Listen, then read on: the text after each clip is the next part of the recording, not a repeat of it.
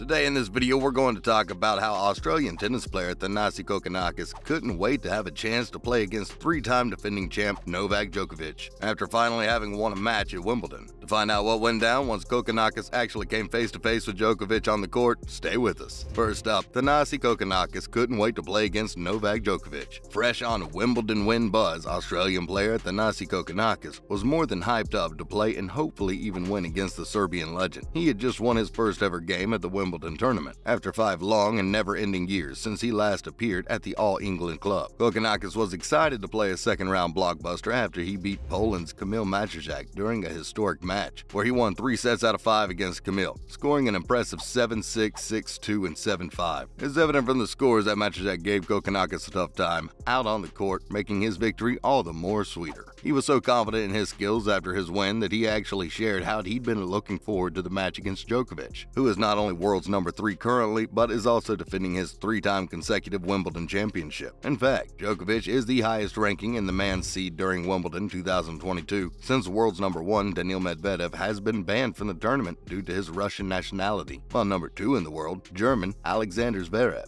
is out due to an injury. And now, a psyched Thanasi Kokkinakis' thoughts on his big win. You have to understand, this win truly was miraculous and perfect for Kokkinakis. The universe finally cut this 26-year-old player some slack after he'd been defeated twice previously in the first round, and then also had to deal with 2 unsuccessful and disappointing qualifying campaigns. Once he defeated Kamil, he expressed his gratitude by saying that he was super happy with the way the results panned out. He also acknowledged that coming into the tournament, his head was clouded with a whole lot of doubt, and that he wasn't certain how he'd be able to pull up, how he'd play, or even if he would play at all. According to Kokkinakis, getting to play against the 20 times Grand Slam champ, Djokovic, was actually going to be his big reward for having played well. Djokovic has so far won 7 Wimbledon crowns and is set to win a 4th consecutive one with this year's tournament. The Aussie shared that he saw playing against a legend of that proportion to be a huge opportunity, one he couldn't wait for. He was so psyched at even the prospect of ending up standing in front of Djokovic that was the only thing on his mind, even during his match with Kamil. He explained that he'd obviously witnessed the draw, and that he was the type of person who looked ahead, meaning that Kokkinakis was well aware of the fact that he'd have a tough match to win. But in the back of his mind, he kept reminding himself of what actually was at stake. Up next, Thanasi Kokkinakis' defeat at the hands of Novak Djokovic. Earlier in the tournament, Djokovic opened with a rather difficult victory against Korean player Soonwoo Kwon, winning with a score of 6-3, 3-6, 6-3, and 6-4, as the two played center court underneath the closed roof. Kokkinakis, however, had been having a good time, having landed his very first ATP title in January 2022. Plus, he was actually the only Australian player to have won during the first day of the championships. But when it came down to it, 26-year-old Kokkinakis was no match for Djokovic's incredible skills. The champion took a second-round victory against Kokkinakis during the pair's grass court match with a 6-1, 6-4, and 6-2 score. It was obvious that Djokovic was easily dominating Kokkinakis, who stands at world number 79. The Serbian struck the ball beautifully from deep and moved smoothly around the center court, giving the audience a chance to witness one of his best performances of the year. And now, let's go hear Djokovic's thoughts on the game. Post-game, Djokovic happily shared that he was very satisfied with his performance. He expressed that the game started off quite well, remained strong from the back of the court, and that he made Kokkinakis work for every single point, where he managed to get his serve back in play. He was obviously referring to the fact that during the match, Djokovic had beautifully broken Kokkinakis' serve 5 whole times as he won his 23rd match of the season, smoothly extending his winning streak. In a very Serbian manner, Djokovic spoke of the weather conditions, trying to hinder his performance, by stating the fact that due to all the wind, it became really difficult to toss the ball right. He, however, had a very high-quality performance that he was quite pleased with. He also expressed that he was really pleased with himself for the way he raised the level of tennis within a span of 2 days. Damn, we love a cocky king. But honestly, he's not wrong. Djokovic, after his match with Kwon, was pushed to 4 sets in their first-round match. It was at that point when the champion expressed that he might need more time to adjust to the grass court. The time span of exactly 1 game was all it took for this guy to return to his form. 1 game, 1 Aussie player. That's all it took. Djokovic all but broke Kokkinakis during their second game, winning 40 out of 88 points, and the rest, along with the Australian, was history. He finished his statement with the hope that he can continue to be this awesome and get even better with the progression of the tournament. He definitely seems at peace and hopeful that things are only going to get better for him from this point onwards. Up next, Kokkinakis vs. Djokovic. Some noteworthy moments. If you've witnessed the game or his highlights, it may not come as a surprise for you that Kokkinakis' struggle began very early on during his center court debut. He was, however, provided with a few chances to figure out his range by his opponent, who had been in absolute fight mode since the very beginning. Djokovic returned some sharp shots, which had Kokkinakis all over the place. The Australian did, however, break in the second as well as sixth game, so as to ease the opposing set. During the second set, Djokovic maintained his level, so the fact that Kokkinakis definitely improved didn't prove to make much of a difference. Djokovic kept breaking once again in the third set and moved 2 sets ahead. Yikes! During the third set, it was evident that Djokovic's serving was calculated and precise, since the champion didn't face a break point until the time he was serving with a 5-2 score. Despite his opponent showing some late resistance, Djokovic held his own and managed to gain a victory against the Australian. You could tell by his excitement that Kokkinakis had been looking forward to becoming the lowest ranking player to gain a victory over Djokovic at the tournament. He managed to do really great, but at the end of the day, he was powerless in front of the champion of champions, Djokovic himself. What is next for Djokovic? Well, it turns out the Serbian is going to have to enter into a third-round clash against fellow countryman Miomir Kecmanovic. Kecmanovic, at number 30 in the world, managed to gain a second-round win against Chilean Alejandro Tobilo with scores 7-6, 7-6, 3-6, and then finally 6-3. Let's see how easy it is for Djokovic to defend his title against someone from his homeland. And now for some other updates from Wimbledon. So let's talk a bit about Miomir Kecmanovic. Speaking of Kecmanovic, we'd like to point out 2 things. 1, the Serbians have been pretty busy this year.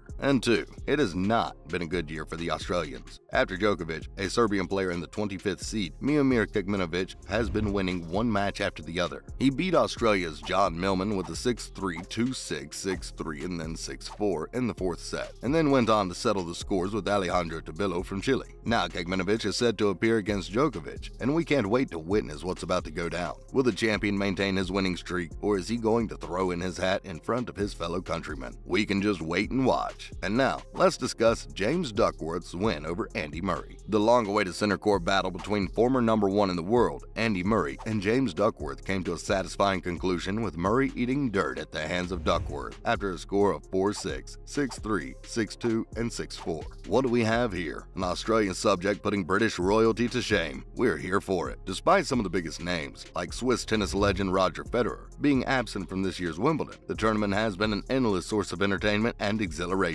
We keep waiting for a dull moment, but there are none. Bet you didn't expect that to happen. We sure didn't. That's a wrap for this video. What did you think about Kokkinakis vs Djokovic? Let us know in the comments below. Make sure to give this video a thumbs up and subscribe to our channel for more videos like this. See you in the next one.